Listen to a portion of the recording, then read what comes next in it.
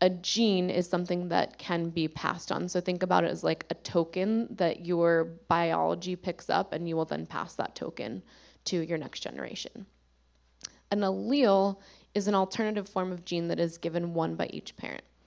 We both do, female, male, contribute to the child, but those Y-linked traits that tend to be assigned to generational curses only go from the man. So what's great here is that certain alleles, as we're going to go into, are actually able to break things. They're able to change things. They're able to actually change the way a gene is expressed. So instead of perhaps it being expressed as it might have been back in the days of the Nephilim, your allele gets in there and actually allows that child to break that generational pattern. When we look at epigenetics, epi just means outside or above. These are changes in the expression without it affecting the code or the structure. For example, two structures could look exactly the same if we were looking at them visibly, but one is going to express one way, the other one's going to express the other way. So epigenetics are going to affect a variety of things, from physical symptoms to how we actually present to all different types of physical traits in our body. Genes can either be silenced, enhanced, or changed. There are a lot of theories on how this happens, but if we look at it from the spirit realm, our choices and our actions dictate whether we're silencing, enhancing, or changing.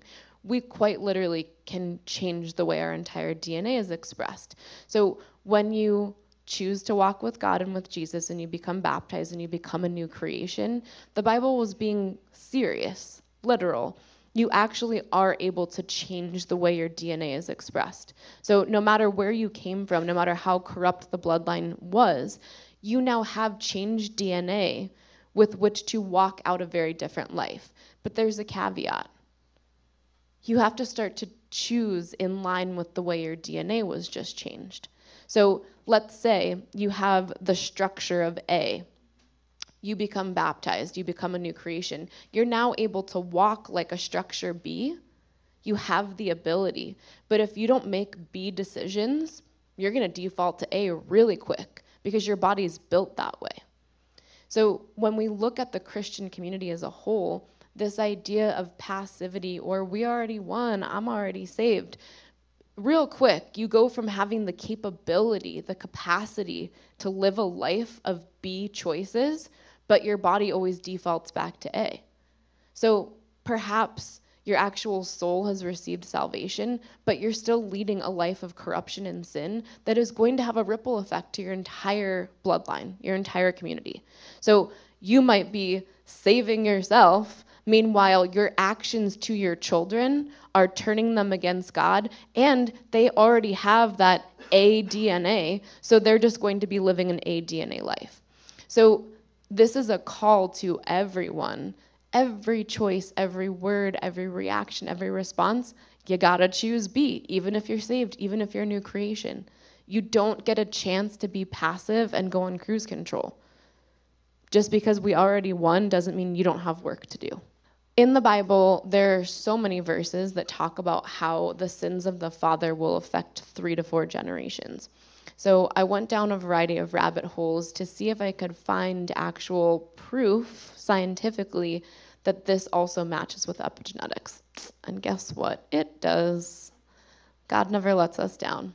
Numbers 14:18, the Lord is long-suffering and of great mercy, forgiving iniquity and transgression, and by no means clearing the guilty, visiting the iniquity of the fathers upon the sons. Remember, Y-linked only. Remember how it can't go to the women.